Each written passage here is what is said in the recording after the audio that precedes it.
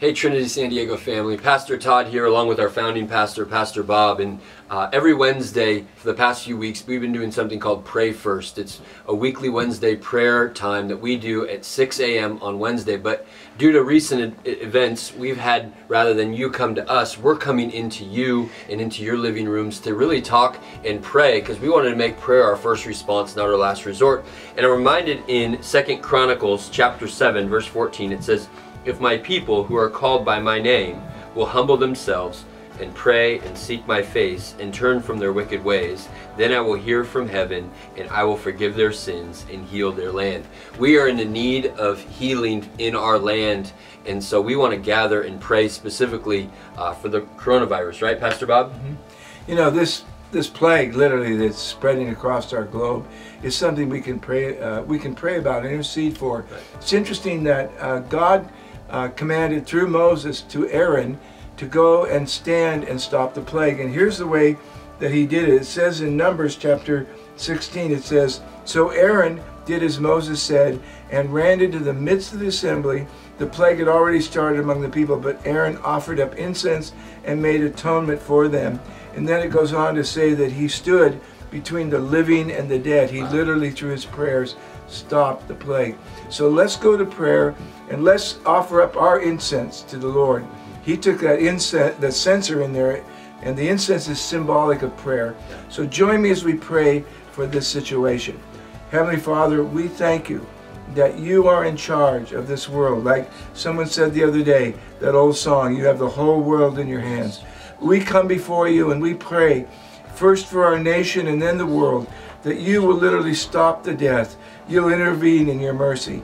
We ask God for the plague to stop and for life to come, for answers to come. We pray for all those doctors, medical people, everyone that's dealing with this, our leaders. Give them wisdom that this plague might be stopped. Let's just take the next few moments and continue to pray that way as the Lord directs.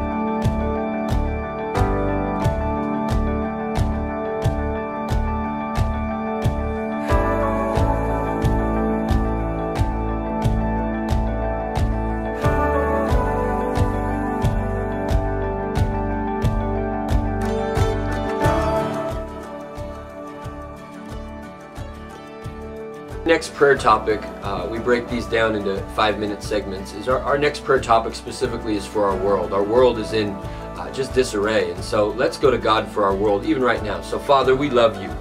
We're so grateful that you have brought us to such a time as this, but we pray for our world, Lord. We pray that you will heal the land, heal the people in the world who are battling this coronavirus, Lord. We're praying that all men can be drawn unto you. So God, I pray that you use this situation, this circumstance, so that we can come closer to you. We love you, Lord, in your name. Amen. Let's continue to lift up our world for the next few moments.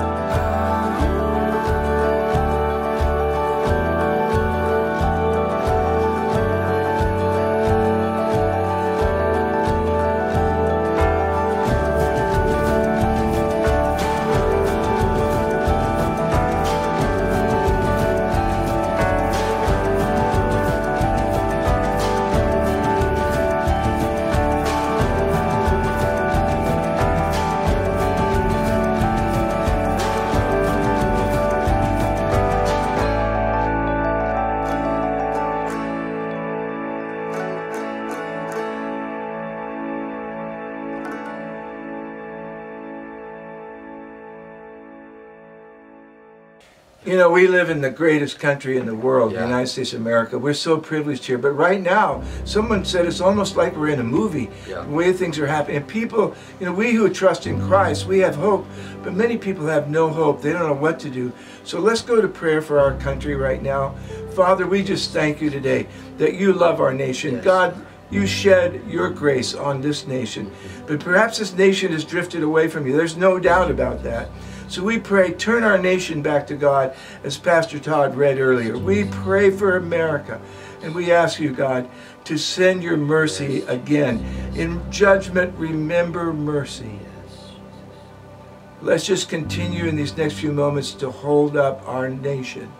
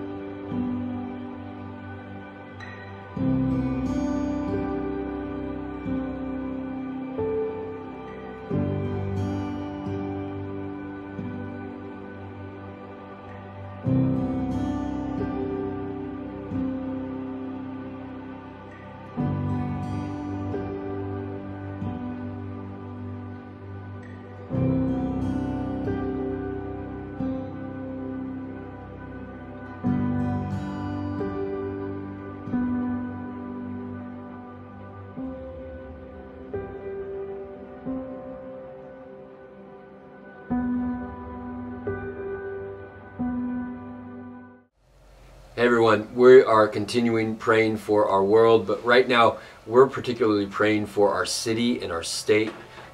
Wherever state you are living in or wherever you call your home, I pray right now that you will go and pray for your city, pray for the state, pray for the leaders of your city and your state. So let's pray right now. Father, we live in Poway in San Diego County. Lord, we pray right now for our city. God, we pray that you will meet the needs of our city.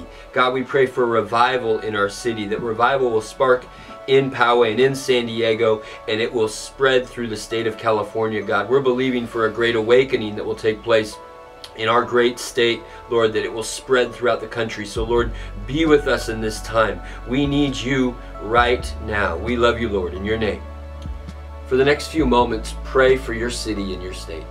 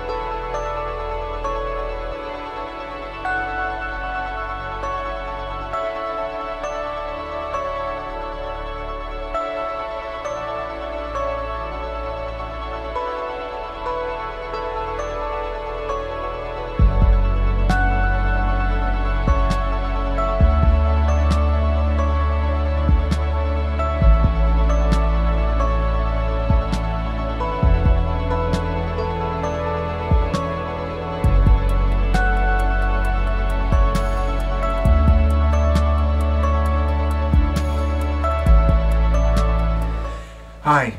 You know, right now people are really afraid. Right.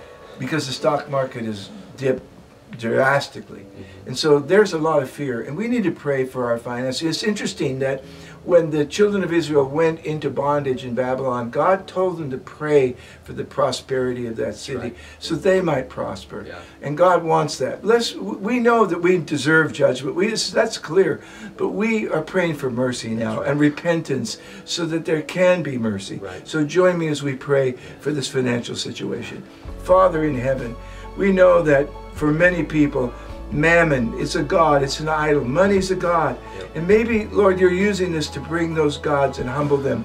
But we pray for people right now that they'll be protected. We pray for their prosperity, Lord, that they'll succeed and do well, and that they'll learn whatever lessons they need to learn because of this financial crisis. We pray for all those who are handling our money and all that are directing where our finances go as a nation. Yes. Give them wisdom in handling that. We ask in Jesus' name. Now take the next few minutes, just as the Lord directs you, continue along that theme. Yeah.